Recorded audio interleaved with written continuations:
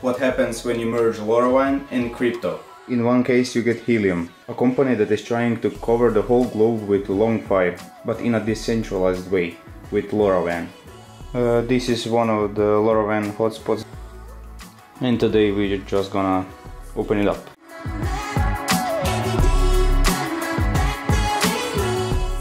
Well, the case is actually pretty nice, it's all aluminum, and as you can see there's plenty of space left in there because they sell a version with a 4G module.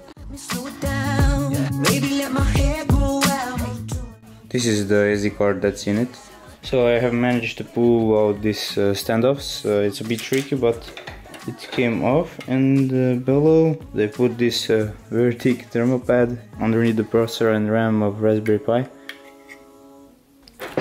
So here it is, the main brain of the hotspot. It's a Raspberry Pi 4 with 8 GB of RAM.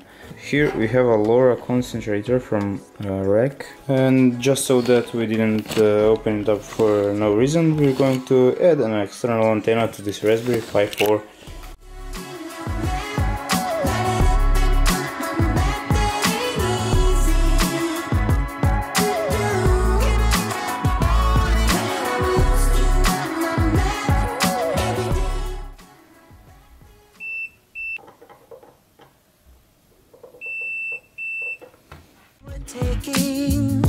Maybe let my